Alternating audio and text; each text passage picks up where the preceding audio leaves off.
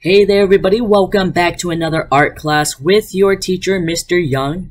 And for this week, we will be doing something new, so make sure you do finish up your last week's project and that you turn it into me. So that way I can see all of your awesome mandala color wheels, and we will be starting with a new project today. So let's go ahead and get started with our video. So here, for today's agenda, we will be talking about Hispanic Heritage Month. And then we will learn about a famous Mexican artist named Frida Kahlo. And later on at the end of this video, make sure you stick around to watch my step-by-step tutorial on how you can create your own project.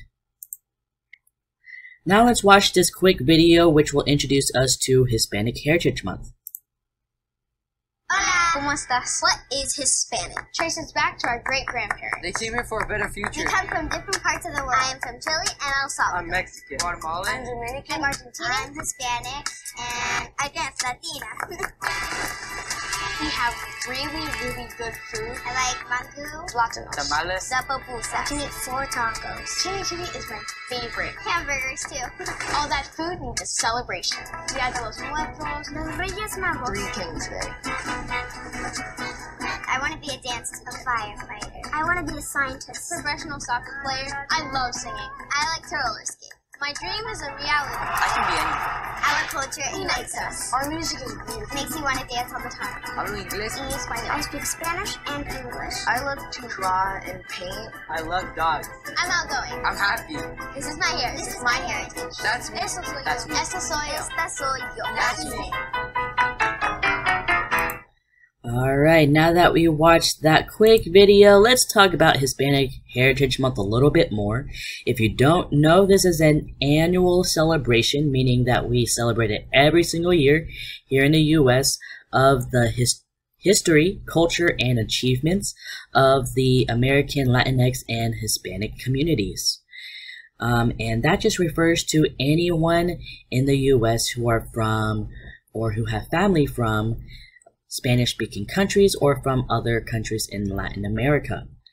And it began in 1968 when President Lyndon B. Johnson declared a Hispanic Heritage Week, and it expanded to a full month by President Ronald Reagan in 1988, and we've been celebrating it every year since then.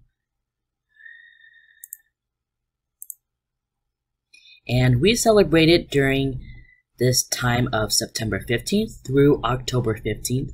And that is because there are really important dates in between September 15th and October 15th that we want to celebrate.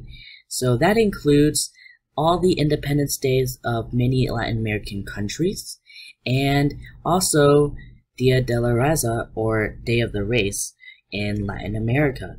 So on September 15th, 1821, 5 countries including Costa Rica, El Salvador, Guatemala, Honduras, and Nicaragua all gained their independence. And on September 16th, 1810 is when Mexico gained their independence. And September 18th, 1810 is when Chile gained their independence from Spain. So all of these countries celebrate their Independence Day really close in dates. So that's why we celebrate it in mid-September. And we also extended Hispanic Heritage Month all the way to October 15th. And that is because we wanted to include October 12th, which is Dia de la Raza, or Day of the Race, which is celebrated in Latin America to celebrate all of the diversity of people. And now we're going to break down the word Hispanic and Latino. And Hispanic refers to people from Spanish-speaking countries from anywhere in the world. So any country where they mainly speak Spanish is referred to as Hispanic, where Latino, which is also sometimes called Latina or Latinx, refers to people from Latin American countries. So that's all of the countries south of the US, including Mexico, and all of the countries south of Mexico and in South America. And here's a little diagram or picture of all of the different countries that speak Spanish. And so if you have any family from these countries, you might be considered Hispanic, or you might call yourself Latino or Latina, and that just refers to your culture. And now that we understand that and why we celebrate Hispanic Heritage Month, we're going to explore further into a famous Mexican artist named Frida Kahlo. If you haven't heard of her yet, I'm sure you will plenty of times throughout your lifetime, because she is an icon. She is known all over the world for being one of the most famous artists for her paintings. So here are two photographs of her. Here is one in color where she is dressed in these bright colors, and she always likes to have these flowers in her hair. In our next photo, here is a picture of her when she was sick and she had to stay in bed to heal, and because of that, she has a special easel where she can still paint while she is lying in bed. So let's watch this next video, which we will learn more about Frida Kahlo's life.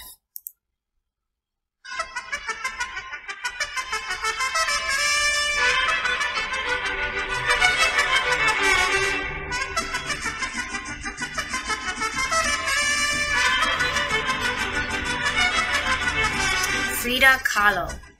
She is one of Mexico's greatest artists, and she is the queen of selfies, painting mostly self-portraits. She was born Magdalena Carmen Frida Kahlo y Calderón in Coyoacán, Mexico City, Mexico on July 6, 1907. Frida is one of 4 children, so she has 2 older sisters named Matilda and Adriana, and a younger sister named Cristina. Frida's whole life was filled with misfortune and very bad health. At the age of 6, she contracted a dangerous disease called polio, which can cause horrible muscle pain, infection in the spine and the brain, paralysis or weakness, and even death. Frida was bedridden for over 9 months. Her right leg grew differently than her left, visually being much smaller than the other. Because of this, Frida would wear trousers and long skirts for the rest of her life. After she recovered from her illness, Frida was encouraged by her father to play lots of sports, which was very uncommon for a girl at this time. Frida dreamed of becoming a doctor, so in 1922 she attended the National Preparatory School. It was a school with only 35 female students. She became super popular for her bravery and outspokenness. She made new friends with very similar political views as her. During this time, Mexico was going through a huge revolution, which had a drastic effect on her identity. Frida met a famous artist named Diego Rivera, who was painting a mural at the school. She absolutely fell in love, but he was 21 years older than her. She moved on, not knowing that she would one day end up marrying this man. So remember when I said that Frida's life was filled with misfortune? Well, then it happened. One day completely changed her life forever. In 1925, she was catching a bus with her high school sweetheart, Alejandro Gomez Arias. She realized that she lost her umbrella and got off to search for it. They both ended up getting on another bus, and as they were riding it, the driver decided to try and pass an electric streetcar.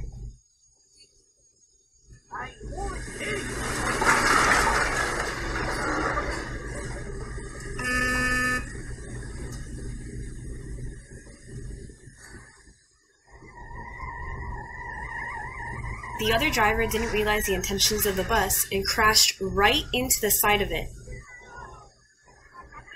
It dragged for a number of feet and crashed again, hitting a huge corner of a building.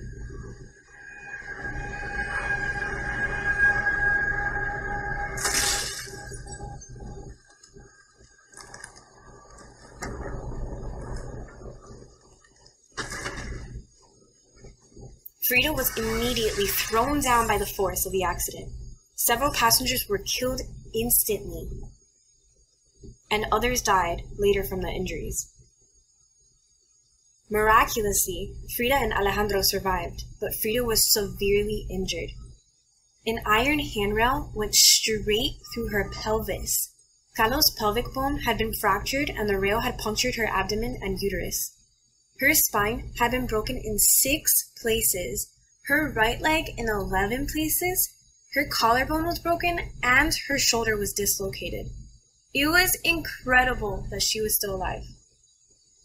She had to wear a full body cast for 3 months, so this is when she started painting.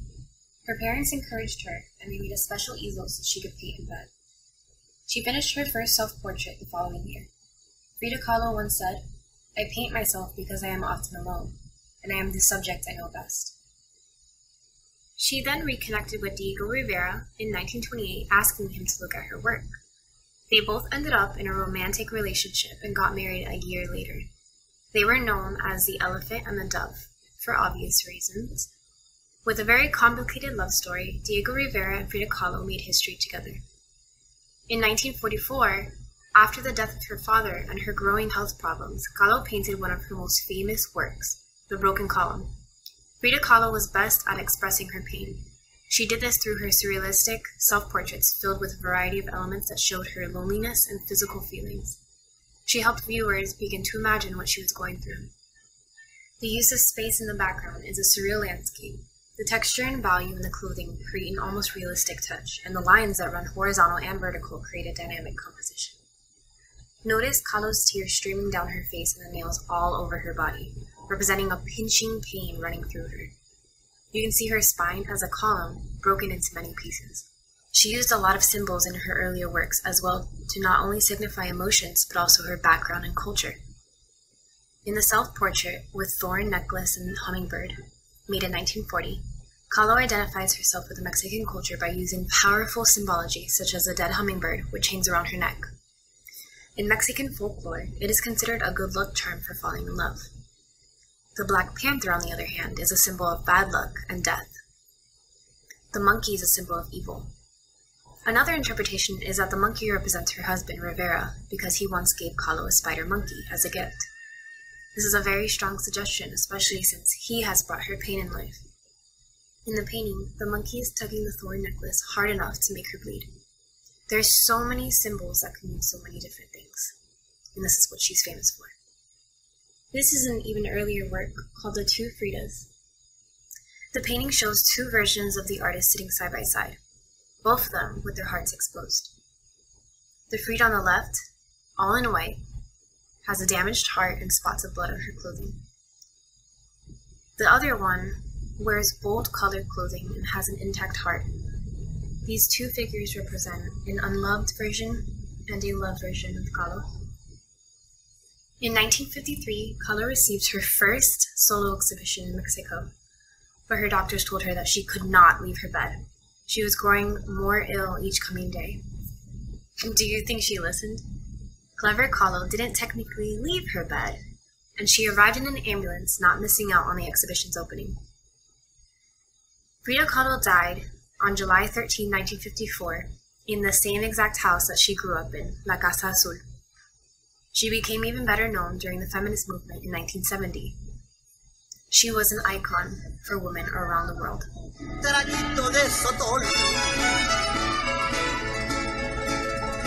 Yo estaba confundida cuando la despedida, un balde de agua fría, sentí que me...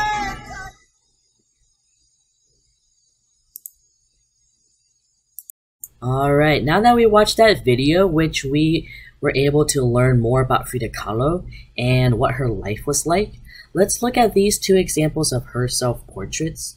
The first one on the left, this one over here, is called Self-Portrait with Thorn Necklace and Hummingbird, which she painted back in 1940. And then the second one we will look at is called The Frame, and this was created 2 years prior in 1938. And in these 2 self-portraits, we can see 3 main characteristics. So the first main characteristic that we see is that Frida Kahlo herself is facing forward and she's in the middle of the picture. So she's looking forward and she's right there in the center. And the second characteristic that we see in her self-portraits is the animals or symbols. So usually the animals are used as symbols, but the animals can also depict maybe her pets. So here we have the black jaguar in the background and a black monkey. We also have a black hummingbird tied around her neck. And so up here we also have 2 butterflies. So you can see there's a lot of different animals included in this painting. And then in the frame we have 2 birds facing each other at the front of the portrait. So the third characteristic that we can notice from her self-portraits are the florals and the leaves she would add to her background or around her self-portrait. So that was because she really loved flowers. You would often find her with flowers in her hair because she loved them so much. So here in the frame, she included a lot of bright, beautiful flowers. And then over here on the left, she added these bright, vibrant green leaves in the background.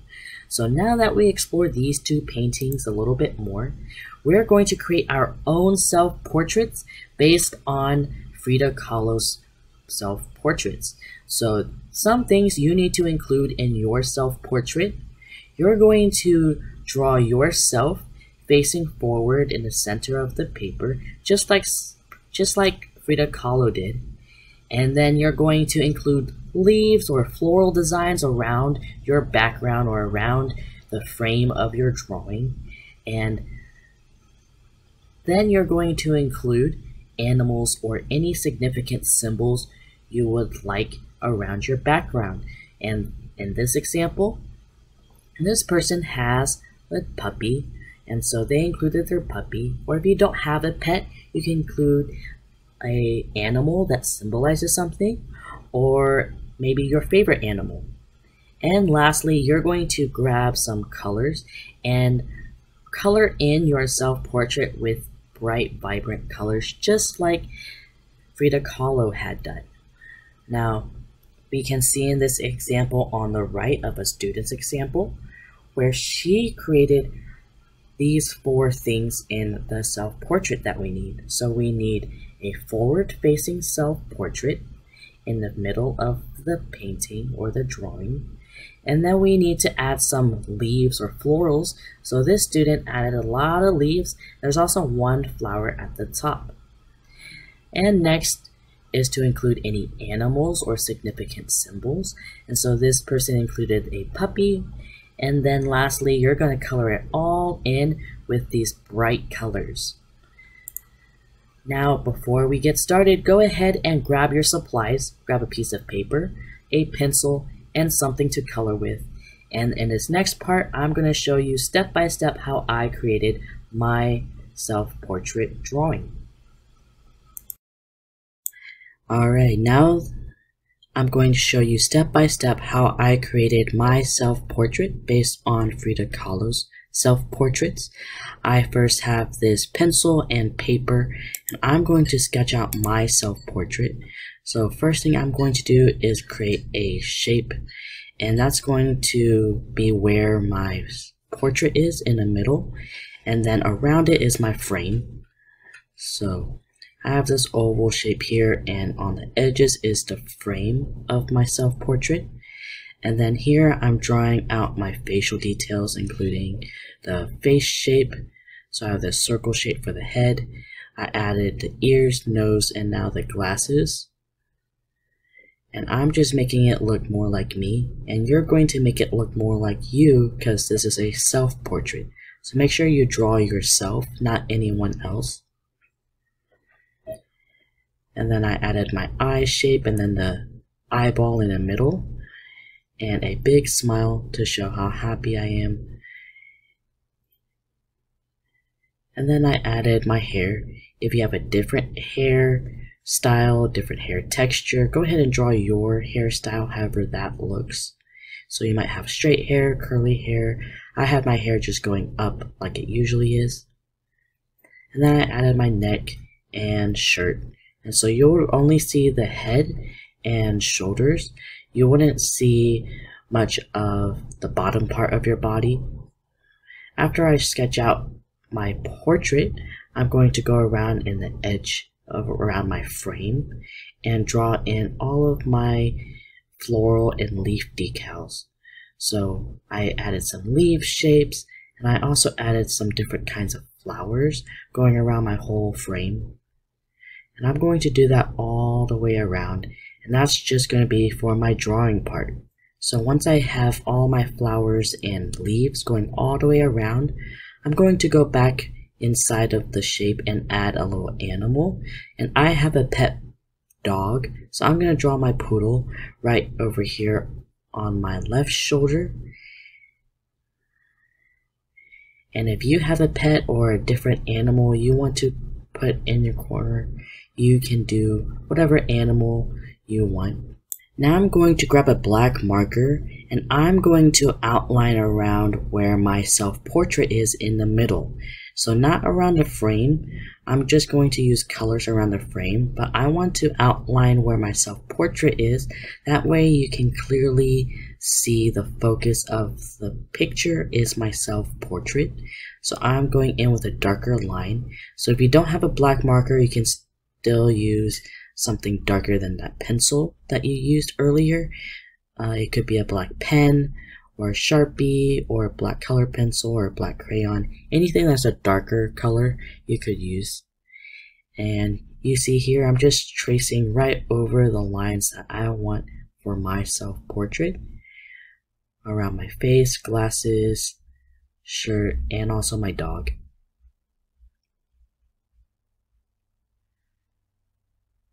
So by the end, the middle of your self-portrait, including your pet, should be all the way outlined in. Once you're done with that, I'm going to go in and color in all of my details in the outside around my frame.